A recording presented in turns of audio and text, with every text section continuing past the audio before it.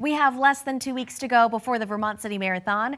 Every year, the event brings thousands of runners and even more spectators to our region, which means it's also an event local businesses look forward to all year. NBC5's Anna Goober checked in with some of them along the marathon route. She joins us live on Pine Street on miles 1 and 14, also known as. And Anna, the countdown is on. How are they feeling?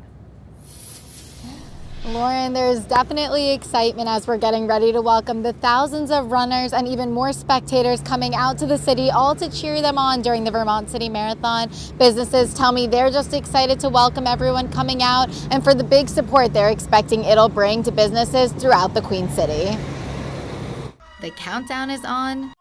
Here we go, gang. Well done, well done. To the Vermont City Marathon. We are ready for everybody to come in. Brio Coffee Works sits right on the marathon route where the smell of coffee brewing is almost as strong as the excitement they're feeling here before the big day. Co-owner Magda Van Dusen is prepared to welcome thousands of people from across the country and even around the world to the Queen City. Tourism is such an important part of Burlington, absolutely, but Vermont overall, and we're just always grateful for people to come and visit our beautiful state. Van Dusen and her husband started the coffee shop 10 years ago, but it was only in the last 5 years that they found a new home for their beloved business on Burlington's Pine Street. The concept behind this space is primarily to be an open roastery where people could just come in through the door.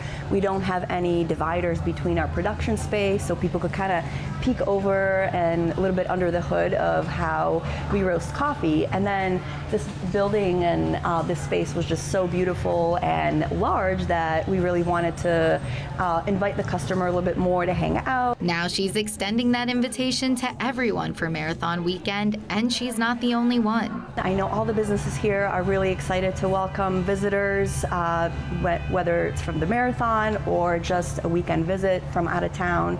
We love having visitors here. A strong start to the summer tourism season. We've sort of opened up that period between the end of ski season and when the heart of summer tourism starts. Run Vermont's Executive Director Joe Connolly says this used to be a quiet time for businesses before the marathon came around. I remember before the VCM got going in the late 80s, Vermont, or Burlington specifically, was a little quiet right through July 3rd. But now it's a very different picture. You're going to have full restaurants. Definitely make your reservations early, and hotels and everything. Everything we hear is they're doing very good with bookings. As the marathon approaches, Van Dusen is ready to enjoy every minute of it. She says if you don't see her behind the coffee counter, she'll be cheering for the runners on the sidelines. I know that runners appreciate that, so that's my favorite part of it. And with just 2 weeks to go until Marathon Weekend, you can count on NBC5 to bring you all the highlights all weekend long. So be sure to follow along with us as we continue the countdown to Vermont City Marathon Weekend. But for now, we're live in Burlington. Anna Goober, NBC5 News.